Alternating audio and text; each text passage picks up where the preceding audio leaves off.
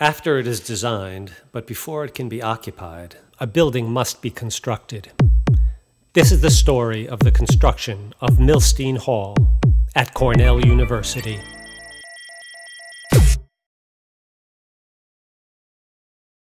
The stone veneer fascia and aluminum soffit are part of the building enclosure system of Milstein Hall.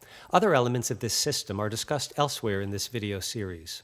Aside from the reinforced concrete dome, foundation walls, and ground-level slabs, these enclosure elements are supported by the steel structural frame. We start with the fascia. The outside steel trusses already have angled outriggers welded to their top and bottom chords. Shelf angles are welded on-site to these outriggers, which hold up heavy-gauge steel studs, also field welded in place. Much like an ordinary stud wall, exterior gypsum sheathing boards are screwed into these studs, forming a rigid substrate to which the required control layers and cladding will be attached.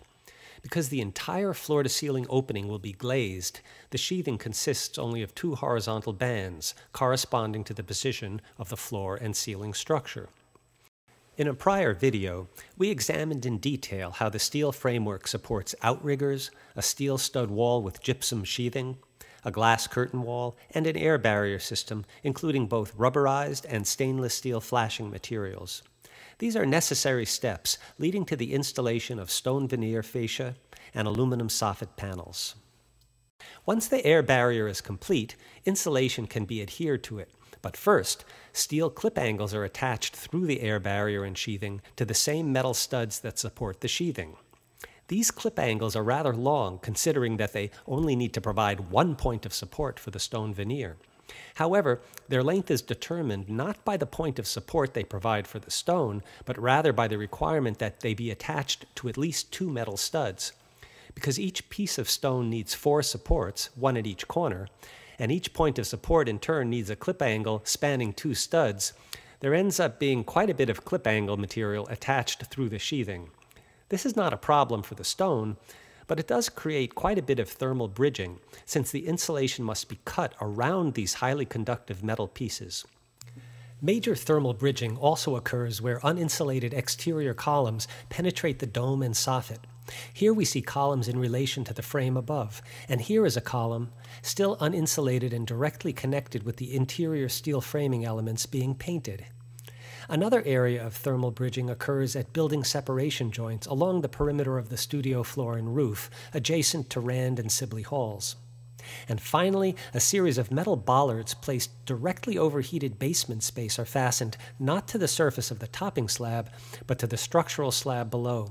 In this way, they interrupt all the layers of rigid insulation placed between the structural and topping slabs, forming a direct conduit for heat loss. But back to the stone veneer. Small angles are screwed into the clip angles to support the stone. These clip angles are positioned with plastic shims, not shown in this diagram, so that they are at precisely the right height.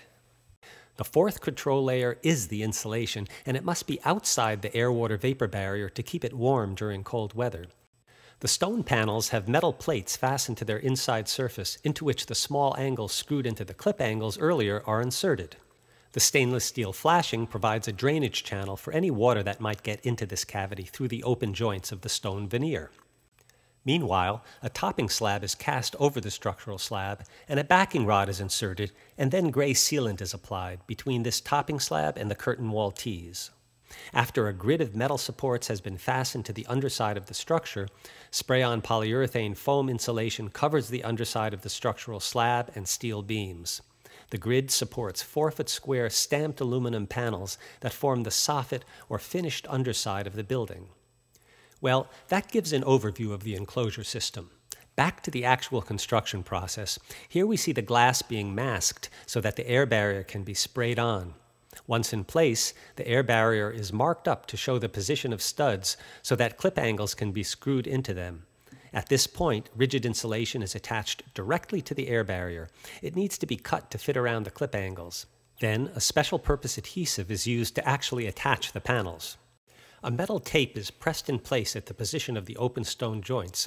I've been told that it's part of the waterproofing system, but in reality, water is able to enter this cavity at any point through the open horizontal joints above the stone panels, and not just through the open vertical joints where the tape is applied. On the other hand, because extruded polystyrene insulation may be damaged if exposed to sunlight for extended periods of time, it's not a bad idea to protect the insulation from such exposure by covering it in this way.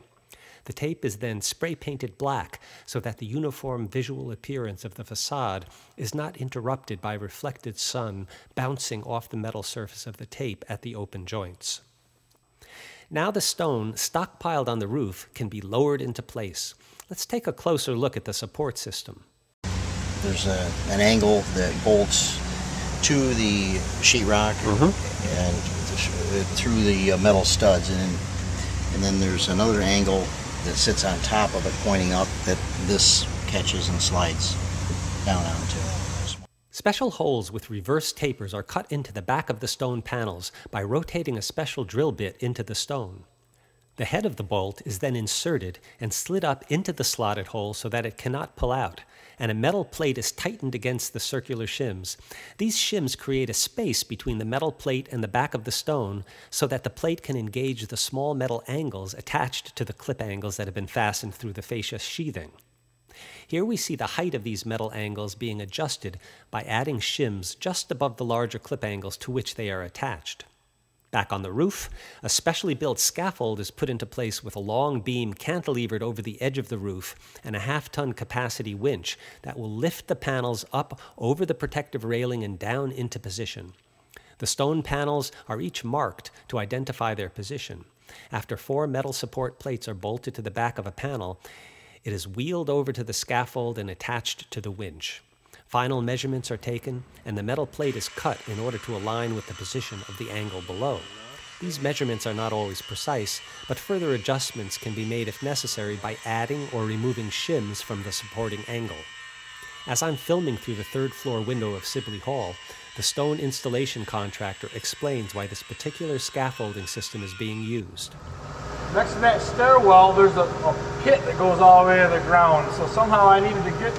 It was easier for me to put the stone up here and wheel them down and grab them from here and drop them over, than it was down there. There's all kinds of pogos in the way, and it was easier just to be up here by myself. So the stone panel is lowered down and set into place with the stone's metal plate sliding over the waiting angle, except it doesn't quite fit. The workers lift the stone away from the wall and cut the metal plate just a bit more. This process is repeated several times, still without success.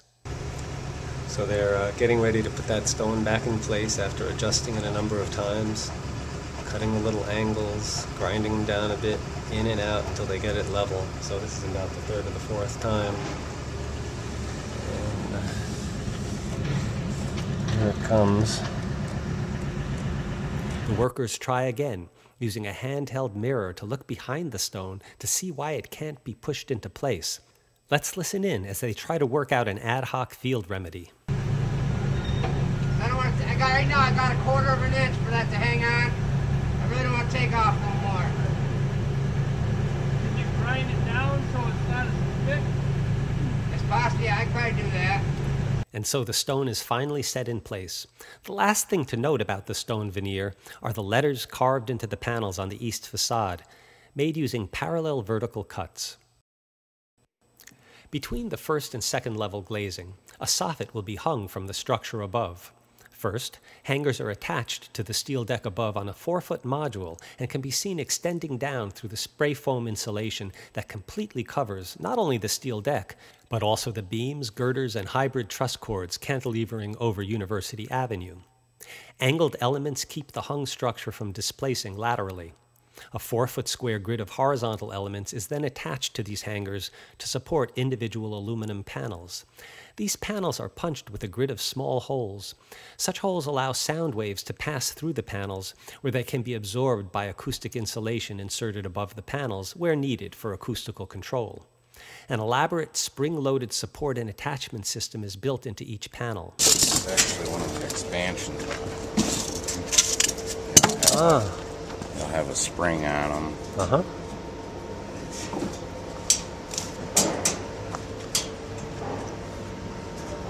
And then it just pops up in there, kind of like a can light when you put a cover up in. Uh-huh.